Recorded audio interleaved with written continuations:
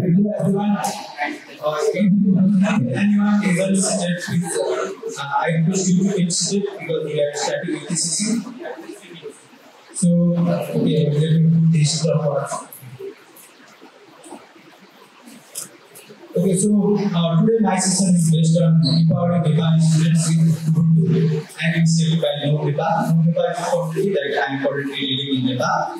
And though the context can be different for Nepali students and Indian students, but the journey it can be relevant to you. So the agenda we are talking about today is first about me, then we will talk about the start of the initiative, the challenge we faced, the actual initiative, the impact, and how we are handling the newcomers and encouraging newcomers in the community. So, talking about me, I am Aaditya Singh. I am a backend Python software developer. From last 1.5 years, I do Nepal government projects, national level projects. And I use open source frameworks for the government works. There's government prefer few softwares and open source softwares that doesn't cost them much money. So I'm also a student. I'm here. I'm a computer science student. And yeah, talking about my contribution to open source, I was the local team lead of GNOME Nepal. I'm the community lead of GNOME Nepal. I'm responsible for spreading open source, Linux, and GNOME literacy in Nepal.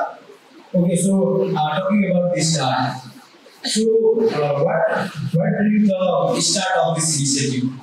The one of the main challenges for us was there is a lack of open source organization inside the valley. Now the valley is Kathmandu Valley. It is made up of 3 districts. Kathmandu, Bokapur, and Lorengiro. It is the main valley of Nepal, and anything that is in the hype in there, and anything that people want in there, now that spread to the whole country.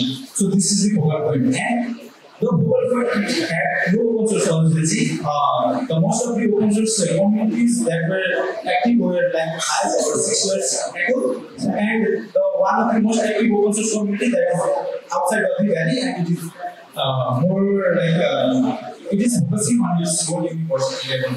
So we have to do this, and the reason is most of these students they were aware about the open source technologies and Linux. And very less people use Ubuntu, very less people use Linux, and the challenge for us was this we have GNOME Nepal, we have to focus on GNOME. But we can't go directly to GNOME without teaching them about open source, without teaching them about Linux, and without teaching them about distro. Because GNOME is the default desktop environment for many distros, and people going inside the distro, we have to take them right from the scratch. We have to make them understand what is open source, how they can scale, and what sort of distros they can use. And the challenge at first was we had to convince colleges about this system because they also were not aware about open source technology, and they would not agree to these systems.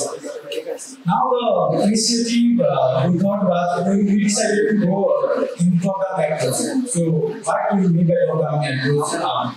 We thought we will first start with how open source started, what is open source, history of open source, and we told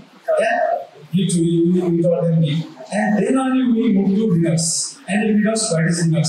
How do you use Linux? One of the biggest things they did was Linux is not about terminal. You open Linux and there is just black screen and you're like, yes, it's black screen. But believe me, that is not the case. In Linux, you can just do everything with the GUI. You don't need the command line interface. You can do technical user interface, and in Linux it is very good technical user interface.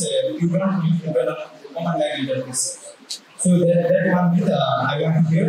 And another is starting with introducing students. We started introducing why and why open source is used and with distro. Now after that we came to the distro. Open source, then Linux, then the distro. Now which distro should we use? And that was the biggest reason. And you can guess which distro we use? Yeah, Ubuntu. Ubuntu is for me in Nepal. it is synonymous to Linux. People think Linux is Ubuntu. Yeah. If I ask them, do you use Linux? They say no. Do you use Ubuntu? They say yes. We use Ubuntu. That is the case. And so we use Ubuntu. Why Ubuntu? Because it is beginner friendly. It is synonymous to Linux, as I told you. And the installation is very easy. The setup is easy. And the thing, because we use Ubuntu was that GNOME is the default desktop environment for you. So, as we GNOME Nepal community, we have to use a distro which is the default environment. So, we move forward with Ubuntu. This is the initiative. Now, let's see about the others.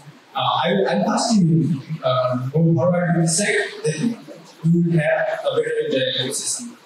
So now what we did was we started approaching colleges. At first I was alone. When I started this in the last after the GNOME Summit, we had an organization, but after the event we all got separated, and I was left alone with this initiative. And I thought, now I have so many colleagues. I know so many people from all around the world who are contributing, and today wish this connections. Today, waste this opportunity, and I have to get more people. I have to empower more people so they get more connected, they can get more conscious knowledge inside the country, and they can empower others. So I started this alone. This is our first session here. I went alone. I told them about open source. I told them about Linux. I told them about GNOME, and I announced that GNOME Nepal is starting, and please join our community. Our community was started in Discord. After that, I started collaborating with other open source community.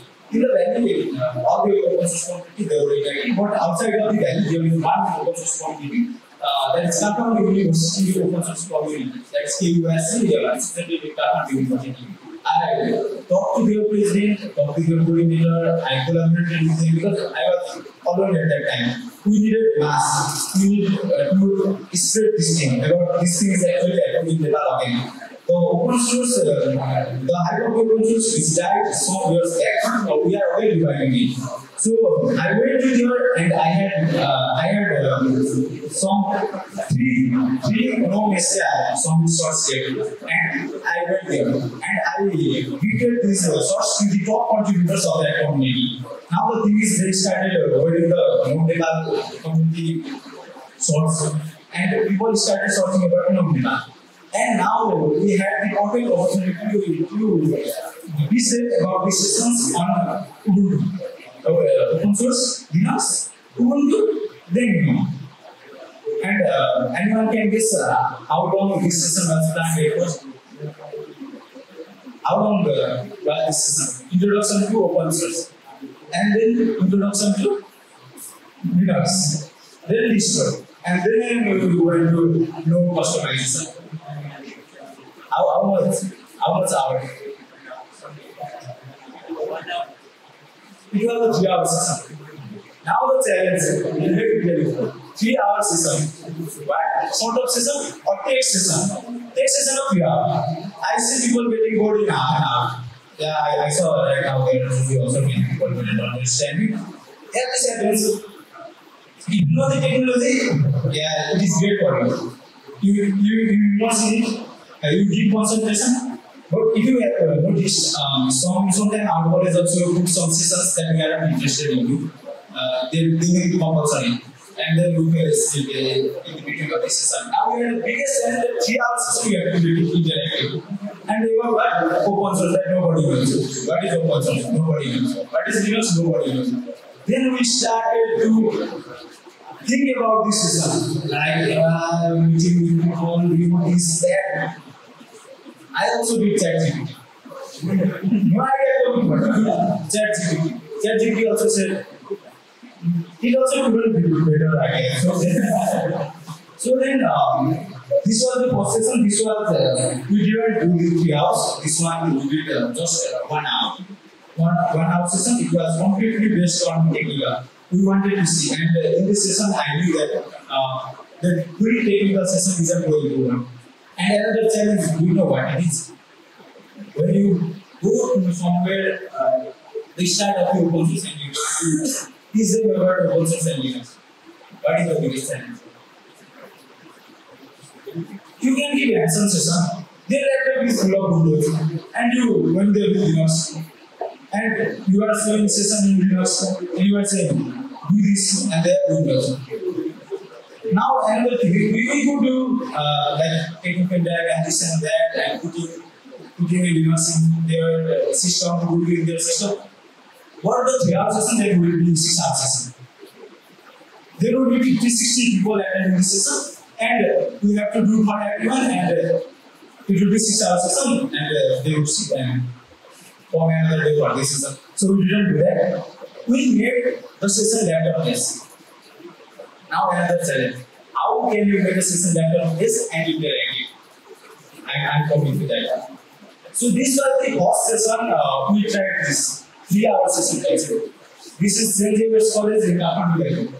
This is considered the number 1 college in the Nepal. Like there is a dream college sort of thing.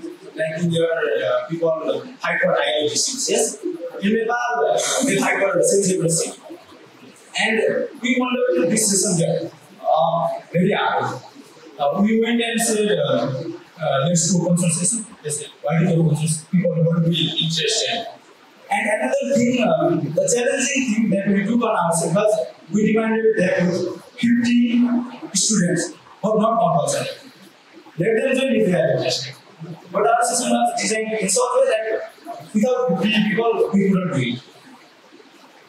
Now, this session went very successful. 3 hours session. So let me tell you what we did. 50 people. Yeah? Now we have to make it interactive. What we did? We divided 50 people into 10 groups. 5 groups. The setup was a round table. So each and every person can see their faces. Yeah? People stand and others stand. Some sort of yeah, it brings out the interactivity. If you are seeing someone's face, you can see, he can see. Yeah? You don't know your emotion, what you are feeling. But if you are seeing, the session itself becomes interactive. Now, another thing we did was, after 15 days in this circular table, the session was laptop based. Now we made it paper 2. Chart paper 2. But we printed all the distros and we provided everything. Why? If you are a US person, you will already source for it. What is this? What is that? Which logo is this? Yeah? We gave them like 5 distros. And then another thing we did was how we made them understand open source was there were how many things? How many things there were? I just read. 10 teams of 5 people. 50. Now we practice in open source like that. One, we gave them idea, a basic idea of very basic software. Now we said, give us idea from each team, provide us idea. And we'll accept it if we like it. We won't accept it if we don't like it. We provide them 5 to 10 minutes. And now they discuss and when the first team started and the idea, now they can understand that the software which we presented, it was made by someone and it was kept publicly. Now the people who are suggesting the idea, they are contributing to it. What are they doing? They are making it better. Now they started understanding what is open source. And then if somewhere they get bad solutions, we say no. If they get good solutions, we take it. And the system becomes better and another team adds another good solution. Now, this way we make them understand what is open source. This is open source. We will give it public something and people go and see it public. People can contribute to it public. They can run it public. Now they run it practical. Without practical, they have not taken open source. Now, how it is the we also do this. If I am taking that person is pushing the thing. Yeah. First, when they are taking our basic software, they are pulling, and this way we forward open source and keep. Now for the next part, we did it after perfect. In this part, we went a bit technical. We showed them Ubuntu, how Ubuntu works. And the biggest thing we showed them was Ubuntu is not just about CLI. We use the GUI first. We showed them, you can see the files. We showed them, when we open the interface and showed them application, they said, oh, this is mobile. Then the interface is like mobile. And then this is mobile, they said, and they get excited. When we showed them GUI, one week was posted that Ubuntu doesn't depend on CLI. Now we went to CLI. And what we did? We learned just go and hit some Linux terminal command and they would say wow. So we thought we will watch NeoPage. And they see this colorful thing on NeoPage, yes. And another thing we did was symmetrics. Has anyone tried symmetrics? Has anyone tried symmetrics in Ubuntu terminal? We haven't. Okay. The movie that are the movies that shows the hackers, the terminal that 0101 and 99 terminal, you can do it in your terminal with symmetrics. Now, what we did, it was in the terminal, in the Ubuntu there was no symmetrics. Now what we did, we installed it directly from the command line. Now the student understand that we don't need to go to Google, we don't need to install, we don't need to first download, you have to download, then you have to install, then you have to run. Yeah? Just with the one command, they were able to run symmetrics. Now when the hackers code was displayed, then everyone said, wow. Yeah? So already the system was interacted, now they get hooked to the Linux, hooked to the Ubuntu part. Yeah? After that, what we did was, we showed them how we can customize the graphical user interface. That is, I think, a bit monotonous.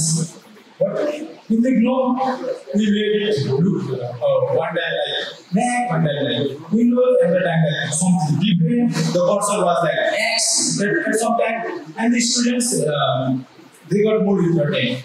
They started saying, "Oh, this is very good." Yeah, and also we had a window record. This you should the limited thing you can do in the Windows laptop. And now this started then to think about moving to Linux, moving to Ubuntu. Another thing you have to understand if you are starting a community and giving that value. Open source and Linux, Ubuntu, and open source. You cannot provide it with course. You can host them for you. So that is the bad practice. You can't make your session compulsory.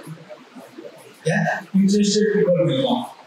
And interested people will install it. So, the something that our community were doing, calling people to the session and then installing, throwing out the windows and installing Linux in there, we didn't do that. We were more like motivating and influencing them. Seeing the brighter side and saying that please comment with us. Use the better one. Is the better one, right? Linux isn't the alternative to Windows. I say Windows is the alternative to Linux. Yeah, that way the thing was. So you have to influence. Now, what happened after influencing, you will see. So this is the session. Now we will see the impact. These are the sessions we did. These are the sessions we did in different colleges. These are all the people who were motivated to do it by themselves. We did not push them. And the main challenges in this session, if you are going to start empowering people, providing these sessions or starting your community, these are the challenges that you can have. Because how many are students here? How many? Be active. Yeah, how many are students? You finish your studies.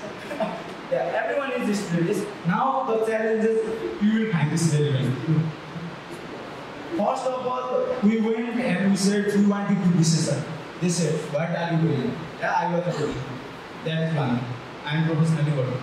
But the students who went to Apple's the colleges, they asked what are you doing? They say student. Now what the college asks is, student teaching student, how is this possible? Bring us professionals. Now how will we make them understand that we don't need to be professional to use Linux? You don't need to be professional to use Ubuntu. It is just basic thing. Like the child don't use Windows. A person don't use Ubuntu. And that was the one challenge. They wouldn't agree to this session at first. And another is students themselves were unaware about this open source session. They would see open source session and they would say, why is this? We don't want this. How many sessions our college is doing? And the session we have pushed after class. Everyone want to go. We want to use after class. And colleges wouldn't allow us to provide session in the college time. They say exam. They say students, their education will get destroyed. They will get failed. They didn't allow us to provide session in the college time. And after college time, students don't want to stay. Because it was, this is not a fancy they ever taught, ever. This is not a fancy name. Another thing is, everyone didn't have to register with their laptop for this session. And the student part comes here.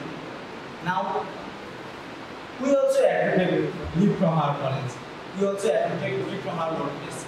I'm working, I have to take leave to do this session.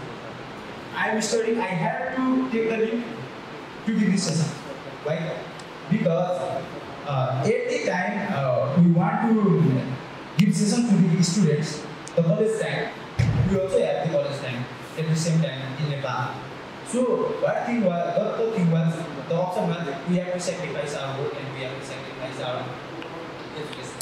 If you want to get into this course, you have to be ready to sacrifice something. Now, another thing is GNOME Nepal is student community, so yeah, student programs. And there is the holidays are only on Saturday in Nepal.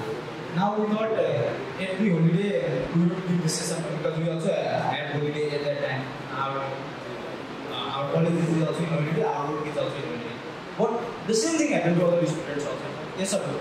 They also have holiday. Why do they want to come to college again? We have 6 days college, Saturday is holiday, and we call them again on Saturday. Students will beat us into this. So we couldn't do this. Now the solution was, we did a very clever move. We didn't approach colleges by ourselves. We made their own students approach their college. Yeah. In one or two colleges, say in one college, there must be 1 or 2 people who are using Ubuntu. There are 1 or 2 people who are using Windows. Yes? You agree that? In a big college, there can be 1 or 2 people. We don't about them. We say that come join our community. Facilitate the session with the college. Now, when the student of one college goes and talks with the coordinators and teachers, it becomes easy. Do you believe this? It becomes easy. And another thing is the one who is using Linux, they are a bit studious person, so the college always prefer students who are studious, who study, bring good mark, to bring new sessions. So the thing we did was students, we made them the facilitator. Now we started having sessions. Another thing was, we targeted 2 of the most popular education institutions of the country. Why we targeted 2 of the most popular educational institutions of the country? Because we have to clear the eye. We have to show other colleges that if that college is doing the popular one college, we also have to do this. If you heard the term FOMO, like fear of missing out. Yeah, fear of missing out. Those colleges started having fear of missing out. When we did our session in St. Xavier's College, as I told, Dream College of Students, and Kathmandu University. Now other college, we tell them we did 2 sessions already in this college, and they say, okay, do it tomorrow or day after tomorrow, whenever you want. We will get this session. Why? They don't understand about this session, but they understand that these popular institutions, they are taking this session. Yes? So another thing is, the first introductory session of laptop is the solution or the ones who haven't installed the Ubuntu. Another thing was the session was made fully interactive. At last, we did quiz. At last, we inserted quiz. The whole thing we taught them in this session. We asked them to play quiz. Now, what happens? physically, mentally, emotionally they immerse into the topic. Now after this, the terminology they heard in the session, they go to home and they solve the problem. Now the last thing is, what more education and works? There is no solution. We still have to live our education. We have to take it from our works if we are working, if we are to give these sessions to other students. Yeah, we have to sacrifice this. If you want to do it, if you want to go for the better path, you want to teach people about advanced about open source, how to use it. At the end, it is development of the whole nation and whole world. Right? Because if you are using free softwares and the open source software that everyone can contribute, it is for the good of everyone. You don't have to install crack tools. Yes, in skill level, how many of us did that installing crack tools is against the cyber law or ethics, cyber ethics. Everyone studied that. But why everyone is putting in crack tools? We have to stop that. We have to start implementing the law. And this one, with great powers comes great responsibilities. So, as I am the leader of the GNOME Nepal, I knew I had to sacrifice my education, I have to sacrifice my works. Not only me, the other community members, they also sacrifice. So we do this, we are doing this, and we will continue doing this until the whole nation becomes open source different. Now, the last one, the UbuCon, the 3-hour session, 1 hour session we are doing it in many colleges, but the 3-hour session we already had it in one university and 4 different colleges. Every session going great. I'll show you the testimonials. Where this session interactive that is there. There are people set up Ubuntu. This is all about the impact. But the main thing is the newcomers. Now you are starting a community and you are the newcomers. The thing is, the newcomers comes when you show the incentives. But in open source, what incentives you show? You give money. I cannot fulfill my needs with the money. I am the president of GNOME Nepal. How will I fulfill the need of the newcomer? I can give money. That is out of question. Another thing is, I myself is searching for opportunity. 1.5 years I am professionally doing my work, but I am searching opportunity. How will I give them opportunity? I can give them opportunity. Now for newcomers, what we did that? We said, if you are newcomers, we will allow you to facilitate the sessions in your college or other college. Now what happens? Their CV becomes stronger. They can, if they haven't done anything, they can at least put, I have facilitated the session. I have organized this session. Yes? Another thing is they learn about event management. They learn how to lead. People know them, people follow them. And in tech fields, if you are thinking that connections is nothing, then you are destined to do. Connections is the main thing, right? Because everyone knows tech. Anyone can do better. But the one who is making connection, he knows where the opportunity lies.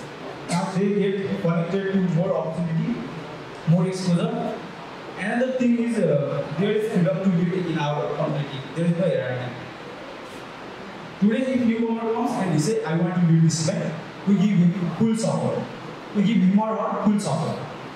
We facilitate the session, we provide the instructor, but the person becomes the organizer. And they become more intense to do this type of sessions. So recently, the last 2 sessions, they were led by the newcomers, and the thing is freedom to volunteer. Objective behind the volunteering is to learn how to instruct. They want to instruct one day, and we say volunteering is open. But volunteering, we don't make them work. We make them sit in the session and learn how instructor are teaching. Yes, like if this is the session, 3 or 4 volunteers, they come, they sit from our community, and they learn how we are instructing, so that they can instruct others. Why do we do this? I can reach every corner of Nepal. So we have to empower more and more people. We have to multiply people. They have to go to each and every corner to make Nepal literate about open source. So we are creating other contributors, and the community platform, now we have this 97 in 2005 once we started the Discord. So the news is 41 days ago we started this initiative, this Ubuntu. And in 41 days, we have 41 new members, like one members each day. And these members, they don't come by us. They come after this session. So they were excited about learning more on Ubuntu, open source, GNOME, and yes, they are given a lot of interactive sessions. And this is how we are doing it in GNOME Nepal. In Nepal, we are empowering other people. And if you want to learn more, so little time, so many content, I couldn't keep more, I couldn't tell you in detail. So if you want to learn more in personally or want some help or any guidance, you can just get in contact with me. I'm open to you. Talk with you.